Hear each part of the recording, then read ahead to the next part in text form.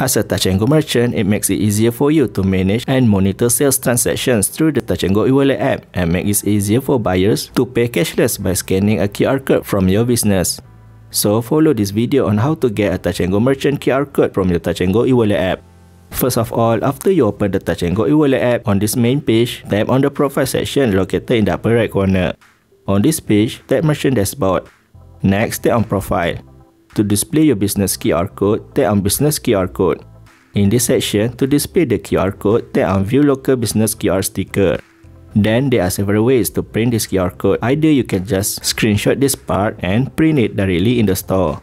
Or you can also tap the share button located below and share the QR code directly to the printer, or share this QR code as an image.